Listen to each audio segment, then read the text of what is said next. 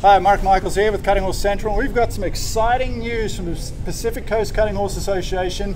We've got Mr. Phil Benedum here and Morgan Cromer to tell us about some exciting news. Phil, tell us what's happening here today.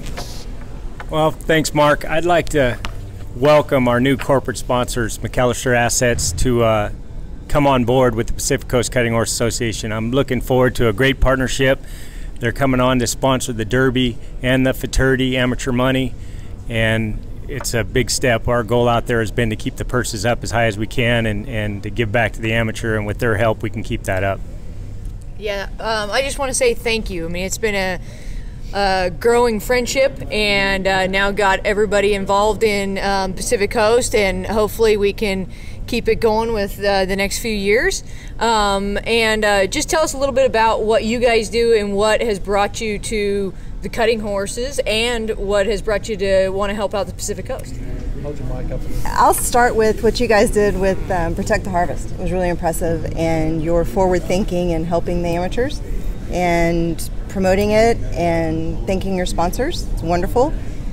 We started a new company, Sharon Beach and I, a year and a half ago, and cutting is both our passions. That's how we met, and we have a lot of supporters, investors that have come from the cutting pen, so we'd like to give back. Absolutely. I know Heidi and I both believe in giving back, and we see the innovation of the PCCHA, the things you're trying to do differently. For me, my first trip was out to Vegas this year, and I can see the difference in some things, so we wanted to give back.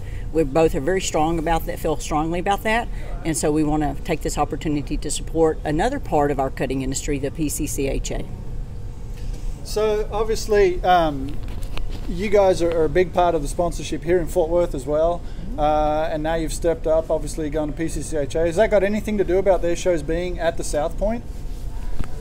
No, Vegas has nothing to do with this at all. So what happens in Vegas doesn't necessarily always stay. Absolutely. My money stays in Vegas. I haven't left Vegas with a check yet. She has.